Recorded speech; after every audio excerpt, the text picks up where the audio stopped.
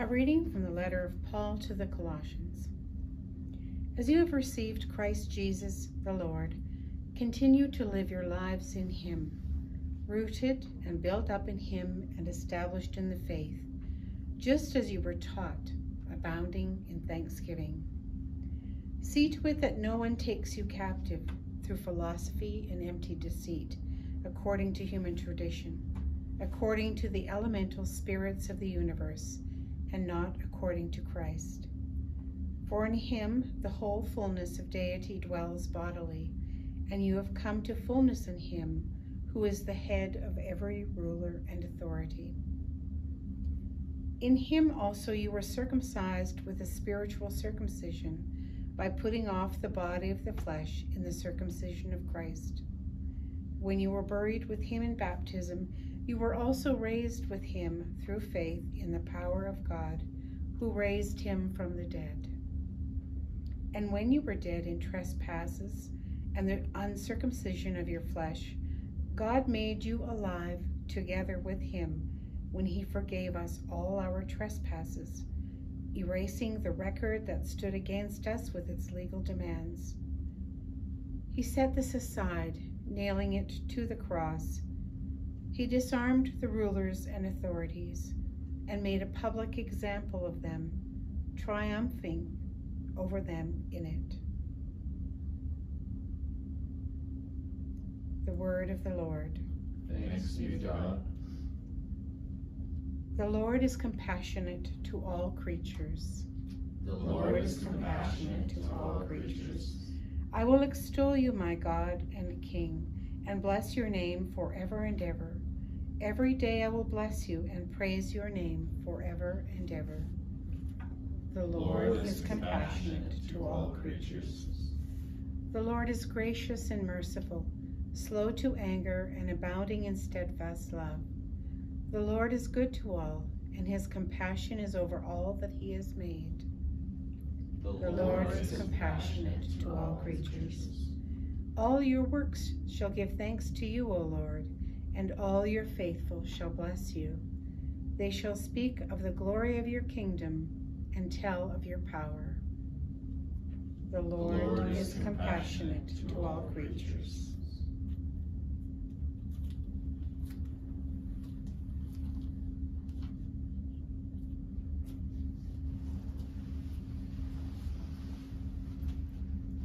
The Lord be with you. And with your spirit. A reading from the Holy Gospel according to Luke. Glory to you, O Lord. Jesus went out to the mountain to pray, and he spent the night in prayer to God. When day came, he called his disciples and chose 12 of them, whom he also named apostles: Simon, whom he named Peter, and his brother Andrew, and James, and John, and Philip, and Bartholomew, and Matthew, and Thomas, and James, son of Alphaeus, and Simon, who was called the Zealot, and Judas, son of James, and Judas Iscariot, who became a traitor. Jesus came down with them and stood on a level place with a great crowd of his disciples and a great multitude of people from all Judea, Jerusalem, and the coast of Tyre and Sidon. They had come to hear him and to be healed of their diseases. Those who were troubled with unclean spirits were cured, and all in the crowd were trying to touch him, for power came out from him and healed all of them. The Gospel of the Lord. Praise to you, Lord Jesus Christ.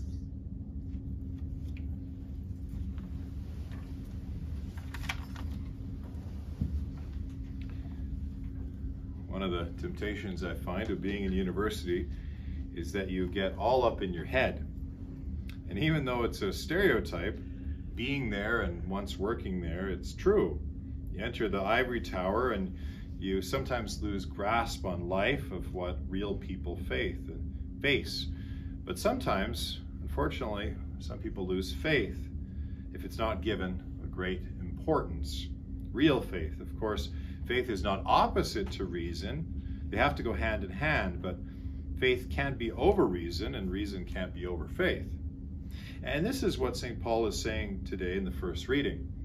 The Colossians have started to adopt the philosophy of the world, and the philosophy in the first reading is actually much like one that's very popular today. There's a large section of the world, we know from the time in Rome and the Roman Empire, time where people were called skeptics, and that's actually where we get the word of skepticism, or skeptics, from. And their philosophy is very similar to scientism, which is prevalent today, and the skeptics and the scientists, if we can call them that, think that the world is simply an accumulation of atoms and material forces. All is physical, all is material. And despite these days of even this theory not being particularly good, even nature's laws and dark matter, for instance, as some philosophers of science have said, shows the existence of non-material things, it really takes the heart out of things. Imagine if you're on a date and you comment on the feelings you felt that night. Every time I see your hair that's made up of atoms of carbon and dead cells, the dopamine in my prefrontal cortex makes me glad.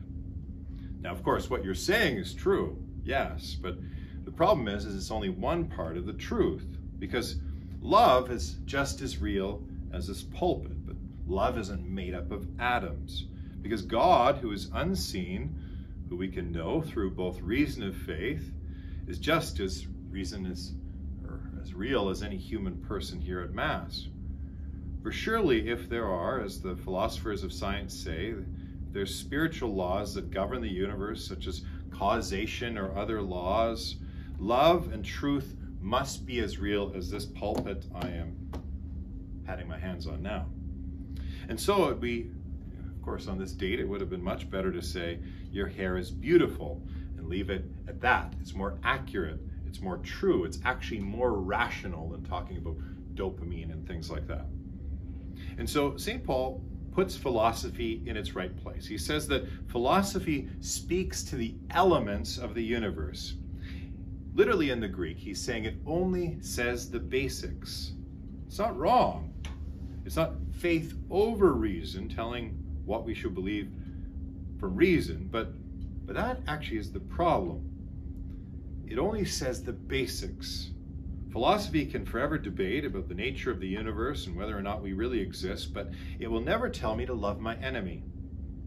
It will say that God exists, for how can everything come from nothing? But it won't give me a deep understanding of who God is, the Holy Trinity, Father, Son, and Holy Spirit. It will tell me what's going on in my brain with dopamine, but it will not let me see that this is the person that God wants me to be with forever in the sacrament of matrimony, living out a spiritual existence as husband and wife. And that's why prayer is so important. So important for me. I think for all of us. When I don't pray, I notice it. I'm more impatient. And it's because I'm out of the loop with God. When we don't talk to our spouse, we're out of the loop. We may be married, but are we living marriage?